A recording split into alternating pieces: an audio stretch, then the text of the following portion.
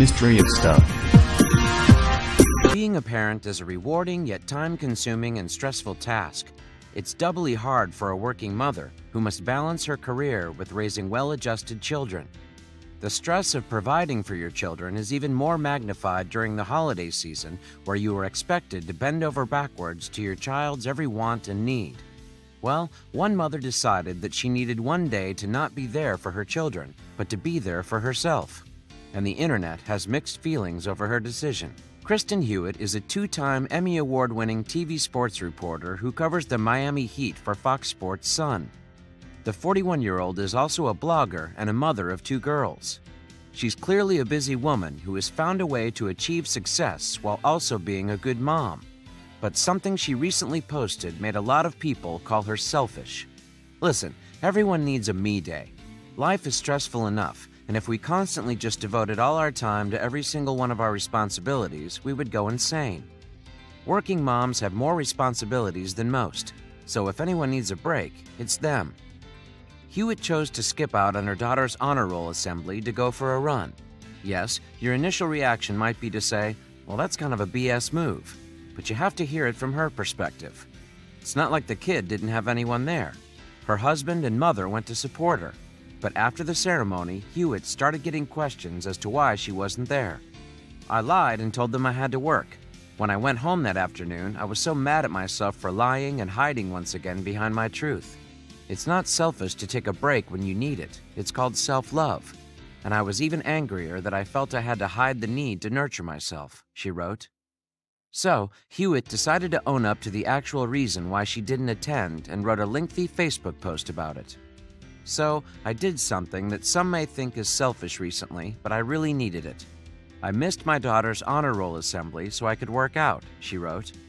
I started to feel the guilt creep in as I made this tough decision, but then I remembered me and how hard Thanksgiving and the week that followed was with my husband traveling. She then went on to explain how difficult it is to deal with all the responsibilities in her life, including the children, domestic duties, pets, and work. Hewitt said that she explained to her daughter why she wouldn't be going to her award ceremony. She explained that she needed a day to herself and that she would have her grandmother and father there for her. Guess what? She understood, gave me a hug, and thanked me for all I do for her. She also learned by example today that self-care matters, she wrote. Well, as you can imagine, a lot of people immediately jumped down her throat. People started thinking that her decision to work out was egotistical. Very selfish. You have lots of other days to work out. Your daughter won't have that many special awards nights. I never missed any of my kids' awards nights. All I felt was proud. I wouldn't miss it for anything, especially to work out. You need help, wrote one commentator. Some people went from critiquing her to straight trolling her. Some people had the audacity of accusing her of not loving her children. I feel sorry for your daughter. All the other kids have their parents there and she has no one, wrote one commentator. Just wow, you can't get more selfish than that. Disgusting.